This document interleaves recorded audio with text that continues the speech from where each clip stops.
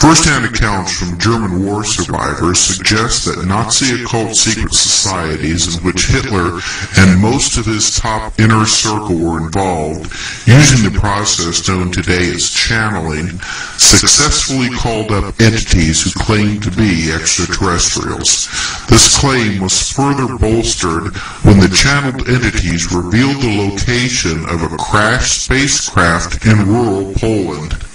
When the Nazis captured this craft, they were faced with a technology completely beyond their understanding. However, the Germans, with help provided by the channeled entities, were able to grasp simple concepts of the unknown technology.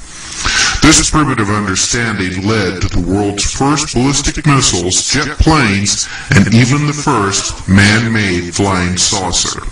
So, not only was Nazi Germany actively developing technology that was inspired through channeled communication, but it also learned of remote locations around the planet where it could retrieve alleged alien artifacts. The Nazis sponsored numerous expeditions to remote locations, the results of which were largely unknown to Western intelligence services. A number of U.S. intelligence sources testified that Nazi Germany had indeed developed technology that resembled modern-day UFOs.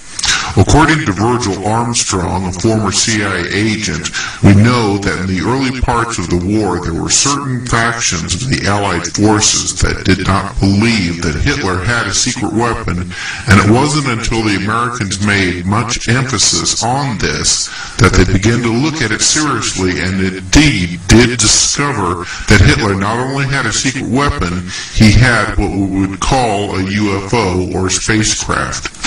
More disturbing from the perspective of Western intelligence sources was the possibility that Nazi Germany was secretly being given assistance from an alien race.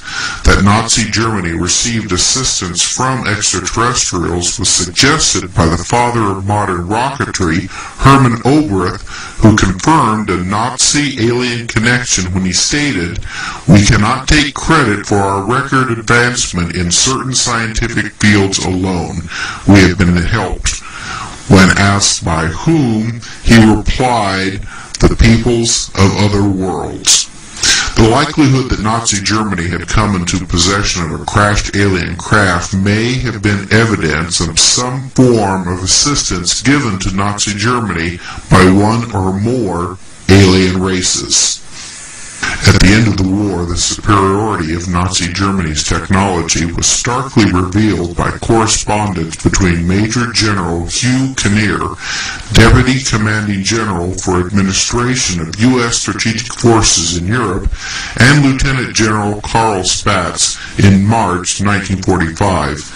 Kinnear wrote, "Occupation of German scientific and industrial establishments has revealed the fact that we have been alarmingly backward in many fields of research. If we do not take this opportunity to seize apparatus and the brains that developed it and put this combination back to work promptly, we will remain several years behind while we attempt to cover a field already exploited."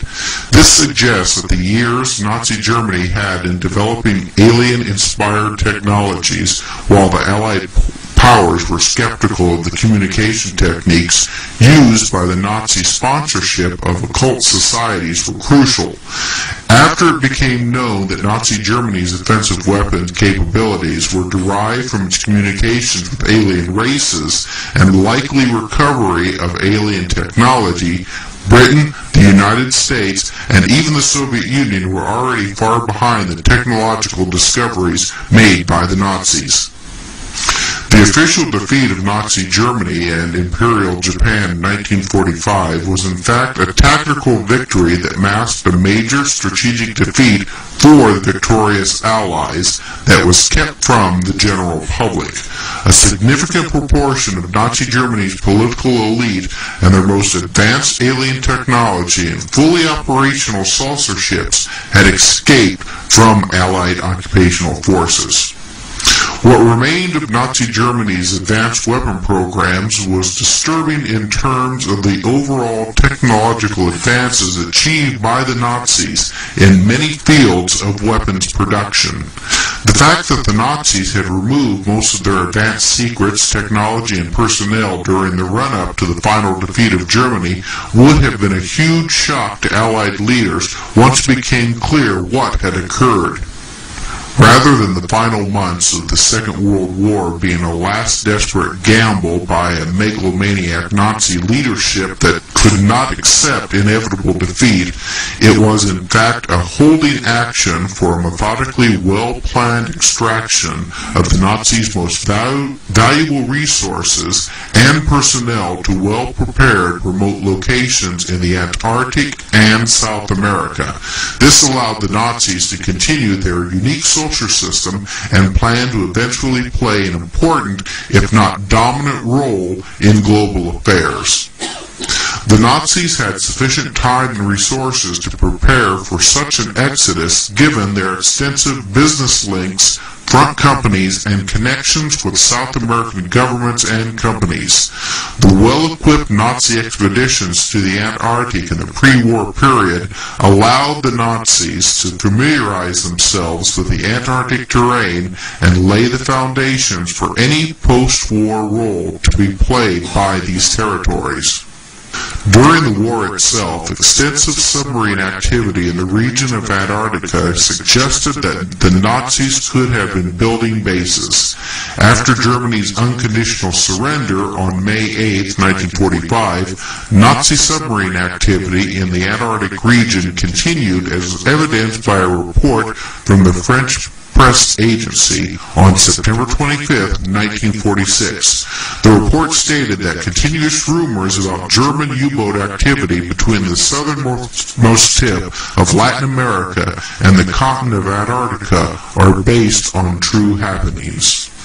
What compounded this realization of a Nazi elite exodus to Antarctica was evidence that alien races were indeed visiting the Earth. The alien presence would now be a factor in the Allies pursuing and destroying the remnants of Nazi Germany that had relocated to Antarctica and South America, and who were now using their fully operational saucer ships to move around the planet and possibly even fly into deep space.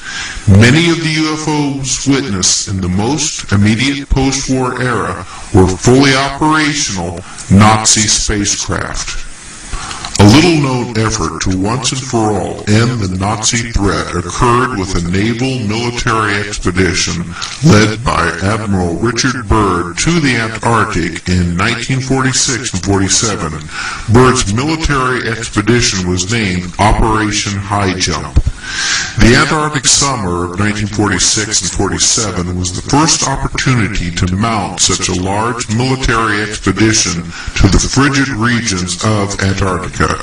Coming so soon after the end of the Second World War, it was a puzzle why such a large armada would travel to Antarctica at a time of increasing Cold War tensions and decommissioning of naval personnel, unless the expedition was sent to militarily deal with some of the unresolved issues from the war itself, remnants of the Nazi elite hidden in an underground base or base.